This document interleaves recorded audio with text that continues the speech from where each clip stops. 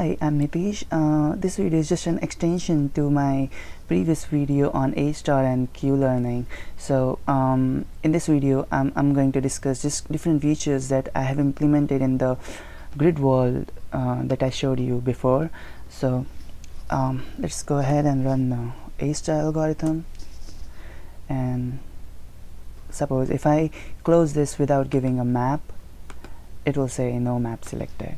If I run it again and I don't give the size now, it says no size found.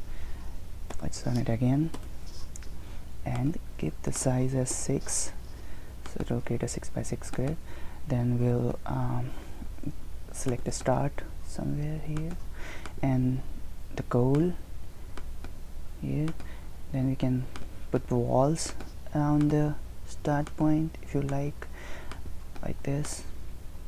Yes, so once you have created the grid, you can also add bit if you want. And if you want to delete any of the items, you just have to right click on the item. It will delete it. You just close when you're done. This window will take the map, and when you play it, it's just the same A star algorithm that I have discussed in my previous videos. So let's go ahead and run the Q learning algorithm now and see what is the difference. So I'll use a previous map here. Yes, so in here you can see for each and every action we have a color assigned. So when this algorithm runs, when you just run it, you know, this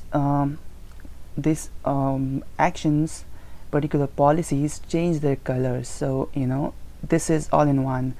You have the Q values, you have the heat map, and you can, you know, follow the path that robot is following and understand everything. So this color coding is basically based on I'll show you. So it's just this. Yeah, it's just this.